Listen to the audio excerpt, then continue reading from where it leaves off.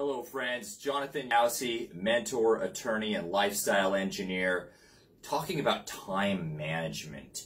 One of the things that I find happening in my business is constantly I have so many things competing for my time. Maybe you've experienced this where you feel like you just can't get everything done that you need to do.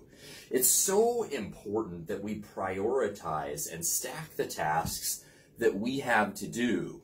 And in doing that, we're going to find that a lot of the things that we need to do, that we think we need to do, are actually going to fall off on the bottom.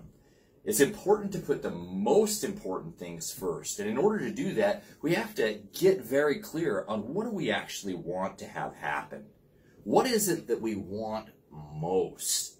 Getting clear about that is going to allow us to prioritize between one thing and another thing.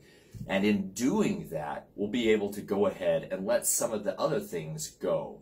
I know one of the problems I have is saying yes to too many things. And what happens is we become diffuse, where we're saying yes to this, and we're saying yes to this, and saying yes to this.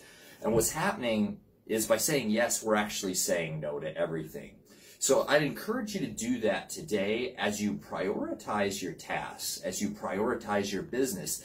Think about the most important things that you need to get done to succeed financially and in other ways that are important to you, and to get those tasks done in order of the greatest importance first. Thanks for watching.